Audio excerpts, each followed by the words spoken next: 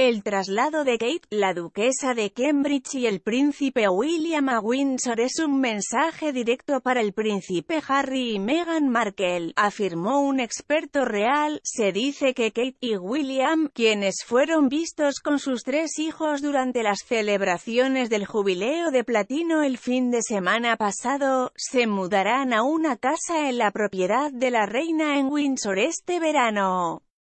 La pareja real mantendrá el Palacio de Kensington como el hogar de su familia en Londres y continuará visitando su hogar en Norfolk and Hall, según el Sunday Times.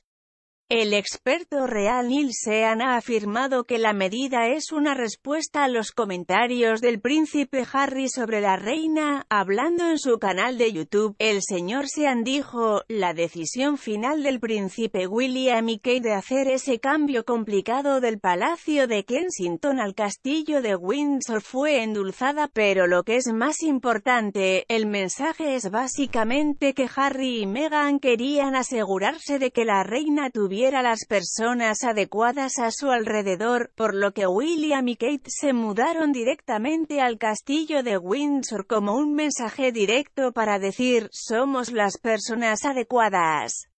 Kate y Queen son muy unidas, hablan casi a diario por teléfono.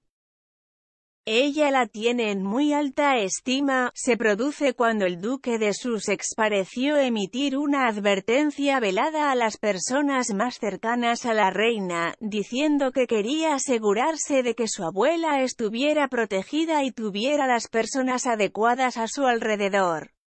Entrevistado por una cadena estadounidense, Harry no dio más detalles sobre si se refería a los ayudantes reales o a miembros de su propia familia, pero habló positivamente sobre ver a la reina con algún elemento de privacidad después de 2 años fuera del Reino Unido. Cuando se le preguntó si extrañaba al príncipe de Gales o al duque de Cambridge, Harry, que se encuentra en los Países Bajos organizando sus Juegos Invictus, eludió la pregunta y dijo que estaba concentrado en los competidores y sus familias.